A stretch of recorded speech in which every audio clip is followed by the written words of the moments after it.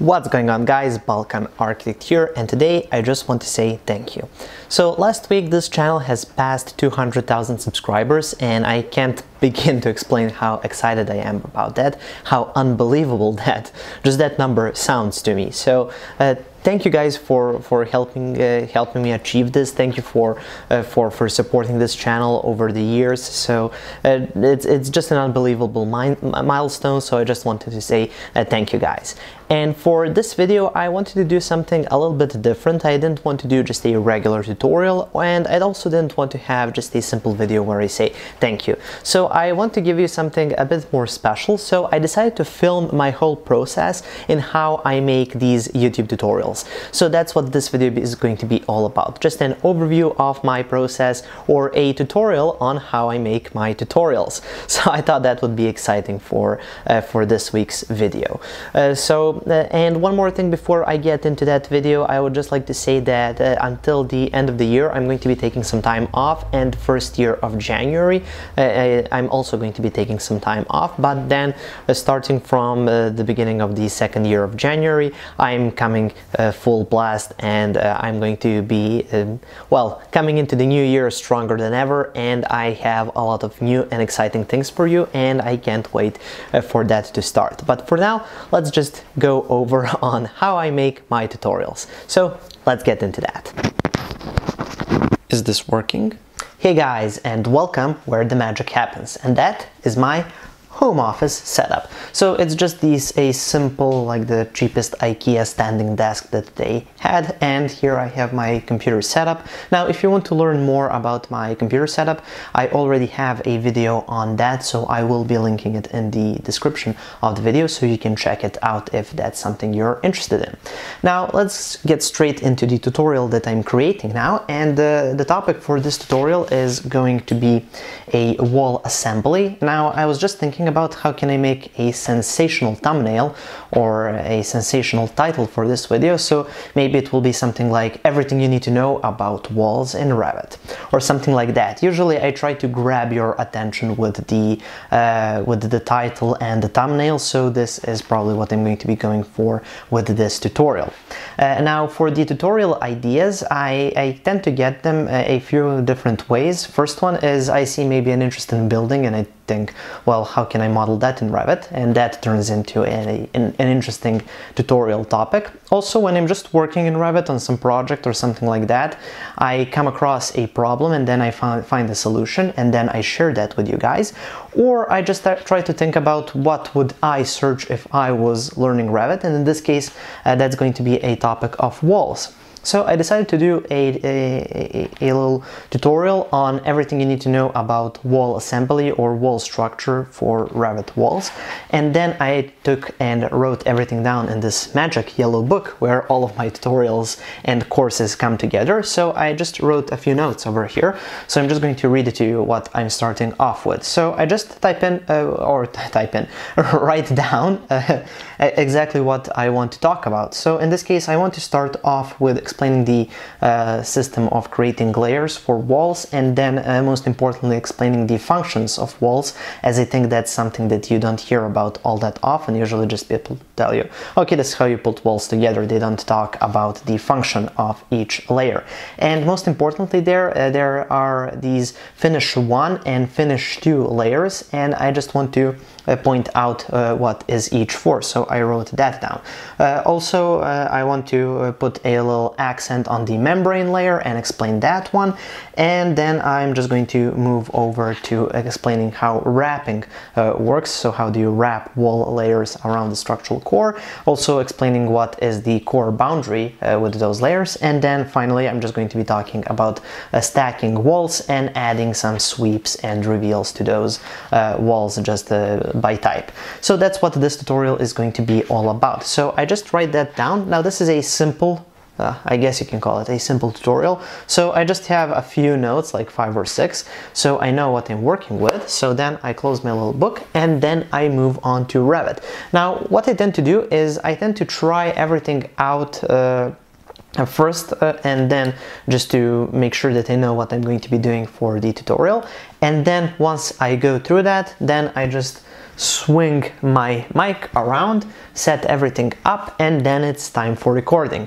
And also, of course, in some cases I have to use some sample projects or something that's going to help me explain the topic a bit better, so I find which project that I already have will work best in that case, or alternatively I would create a new project and then show you on that particular project. Now in this case we're talking about walls, so we don't really have to have a project set up, so I'm probably going to be just starting from scratch and then just building upon that.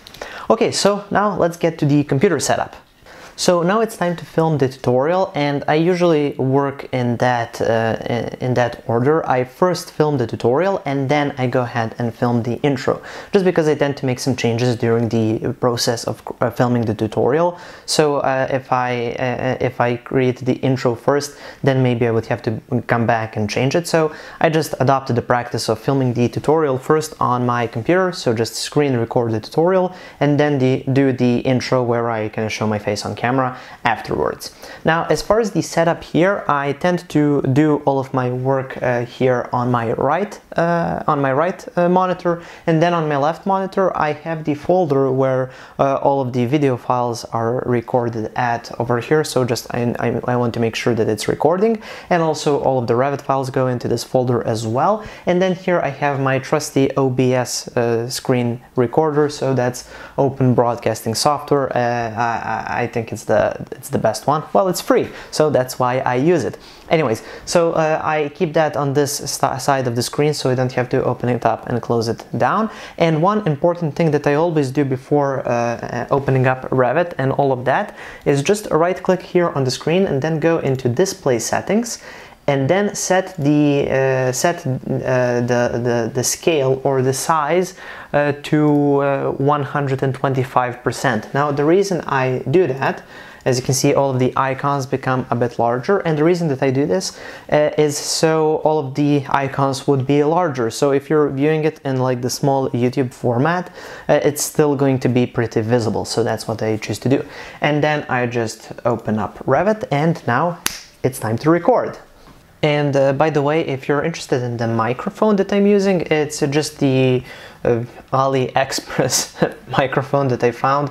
It was the coolest one that I could find with the whole setup with this, whatever this does, and it has this little boom where I can attach it to my desk and just spin it around when I'm not using it, and then when I want to use it I just spin it over here. So it looks really cool. I don't know much information about it. I will try to find it and then link it in the description. If I can't find it, I'm sorry. So anyways, now I just have to hit start recording, and then we're going to start recording the tutorial. So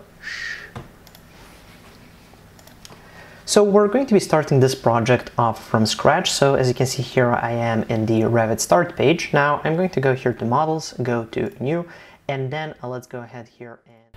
Hey guys, I hope you can see me right because I'm filming this on my phone, but I'm just trying to show you the setup that I do for filming the intros for my videos. So if I just flip my phone around here, as you can see, this, if I can only focus, yeah. So this is my computer setup. I use my lamp. So this is the IKEA lamp that I have. It's really cool. I just use it as a desk lamp. It has this folding feature, but anyways, I like to use that just to light myself up.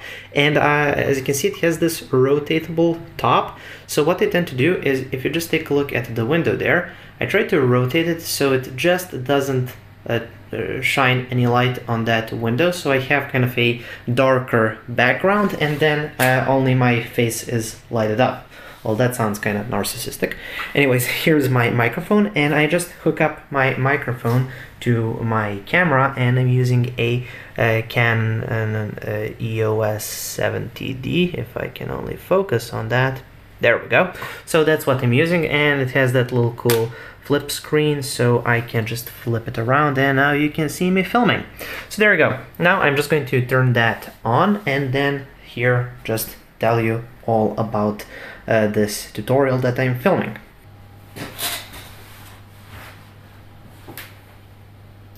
What's going on, guys? Balkan Architect here, and in today's video I'm going to be telling you everything you need to know about wall assemblies in Revit. So I thought about making a cool little video where I'm going to be talking about. And finally, you can see here on my computer, I'm editing this video that I have created. So here in the project panel, you can see all of the elements that I have loaded in. So here is where I add all of my videos. As you can see, in this case, I had to film the screen. So the screencast was done in 4 parts, and then I have just one part for that intro. So that's this over here. Also, I found a bunch of images online that I want to use just as reference, just to showcase what I'm trying to achieve. So that's why I loaded those in. And also always over here I have some just some advertising for my Patreon page, so I can recommend to you, the viewers, to, well, join my Patreon and get access to all of those advanced courses and all of my project files. Anyways, then here in the sequence panel, I put the whole video together. So if I zoom in over here, you can see so all of the videos start from this line and then upward. So here, this blue line, this one over here, this is this video where I just talk to the camera, and when I scroll over this, I always look weird. And here, these little pink spots, those are the images that I load in. So just to show you what we're going to be creating here, as you can see, all of those images. So I talk about all of that, and then of course here I recommend you like, share, and subscribe, and also I ask you to join my Patreon probably, and then I move into the video. So for that I use the push effect. As you can see over here, that is that effect, and then when we slide over, this is what we get. And then here we start going with the video, and yeah, that's pretty much it. So then we have all of the 4 parts of the video. I try to make it as just one take, but usually I mess up somewhere along the way, so I split it in 4 parts, then try again, and then so on and so forth. And in the end, we have a whole video that's ready to get, well, uploaded to YouTube. And that's it. So that's the process. That's how I've made all of my tutorials. I've got over 500 tutorials on my channel so far, and I'm planning on making many more, way past the 1000 mark. So again, I just want to say thank you for the 200,000 subscribers. Thank you for supporting me. Without you, none of this would be possible. And as much as I teach Revit here online, the audience helps me learn Revit myself, just because the motivation to explore some topics that I maybe wouldn't explore if I didn't have this platform where I will share all of that information with you. So I've gotten way better over the years, and I hope that you have become better at Revit by watching all of my tutorials. Okay, so that concludes this let's call it the New Year's video or something like that, a special 200,000 subscribers special video. Thank you for watching, and then I'll be back at the end of the first year of January. So thank you for all of the support. Happy holidays and Happy New Year.